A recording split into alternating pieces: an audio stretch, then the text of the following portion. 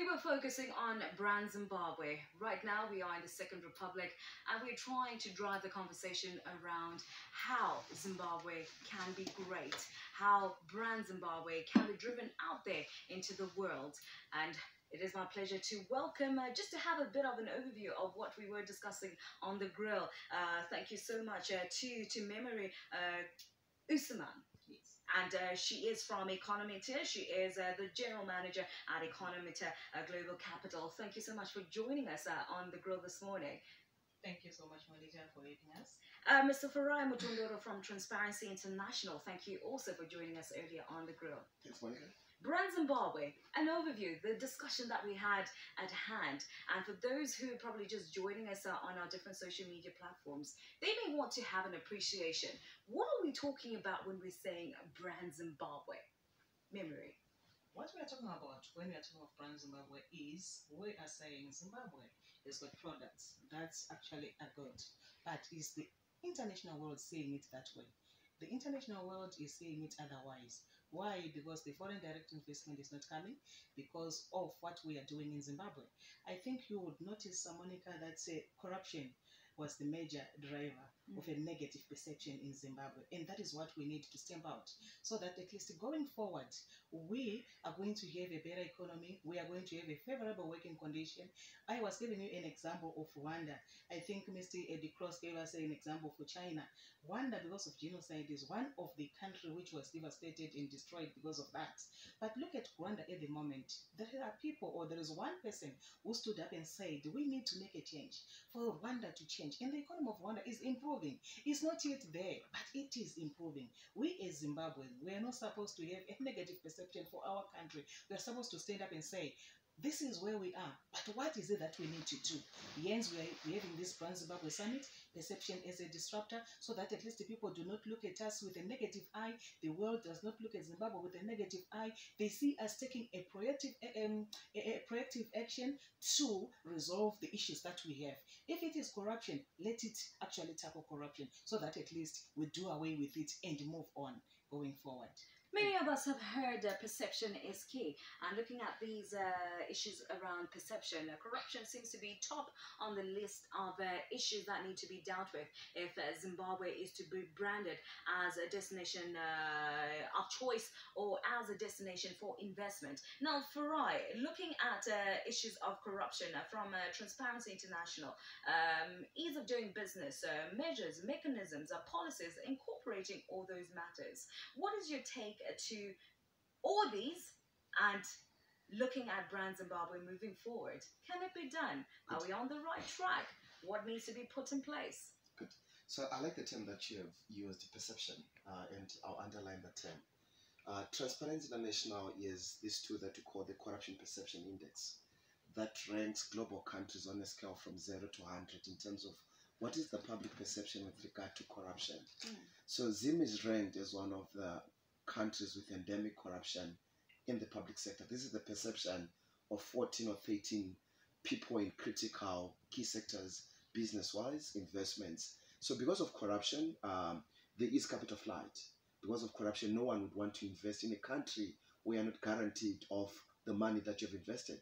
So I think most recently the World Bank study noted that corruption is the 5th most binding factor to ease of doing business. So for Zimbabwe to have a good, positive brand, and for Zimbabwe to take advantage of the natural resources that it is naturally endowed with, the 55 minerals, the lithium that we're talking about, the gold, the platinum, the human resource, the human capital, the intellectual capital, we need to confront corruption head on. So TI Zimbabwe has this campaign that we want to situate on the Brand Zimbabwe Summit. We are calling it a campaign for the development and effective implementation of a national anti-corruption strategy. Why are we talking about a strategy at such a moment? The government of the day has put in place good and wonderful policy initiatives, but the lacuna is that there is lack of a coordinating framework. Who is doing what? Who is measuring? Who is monitoring? So the president is talking about the mandatory declaration of assets, but is the public aware that someone has declared their assets?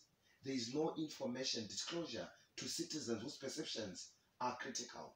The president is talking about the anti-corruption courts, but do people know how these courts are operating?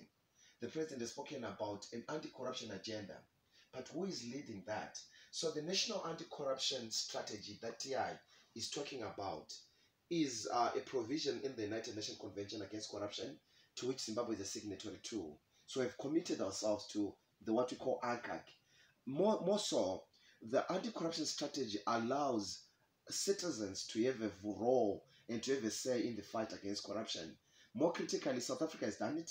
The anti-corruption strategy, the beauty of it is that it allows critical stakeholders to prioritize where should our forces or energy be focused on in the next 2, 3, 4, 5 years. Do we need to fight land corruption?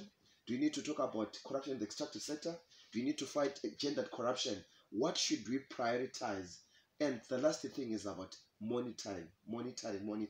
So I think it is in the interest of government.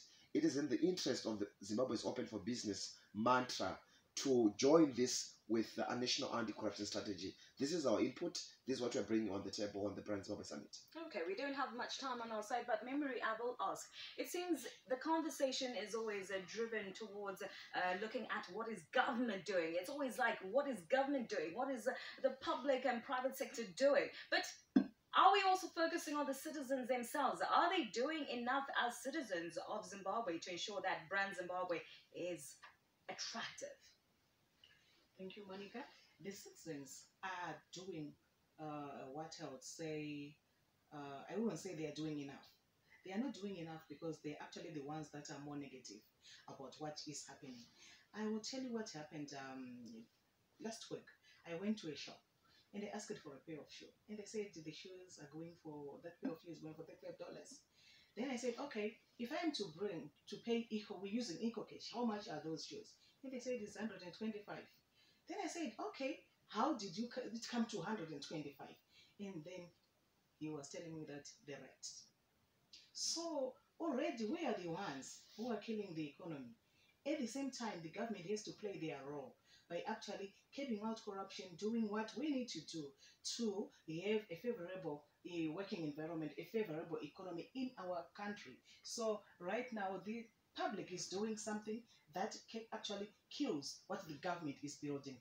Yet the government also is trying by all its level best to ensure that Zimbabwe actually goes back to where it was before. Remember, Zimbabwe used to be the breadbasket of the Africa, but at the moment we are no longer the same. We are actually ranked one of the worst as it is. But we are saying, can we dwell in that same situation? No, we need to move on. We need to stand up. We need to say, no, this is not what we want. Going forward, we need to have policies that are going to enhance the economy, policies that are going to make people change the way they think, the way they view things, the way they want to be known for as Zimbabweans. Memory Usman, General Manager for Economy to Global Capital, and Farai Mutondoro from Transparency International. Thank you both for joining us here on this short conversation as we speak to the nation. And we look forward to hearing more about Brand Zimbabwe, your summit taking place. That's for tomorrow? Yes, tomorrow from 8 o'clock up to 4 at Crown Plaza, Great Indaba in Harare. Thank you so much. So we are inviting all of the Zimbabweans, captains of industry, leaders of corporates to come and join us, and everyone who is willing to be part of the Brand Zimbabwe Summit. They are all welcome to come. Thank you.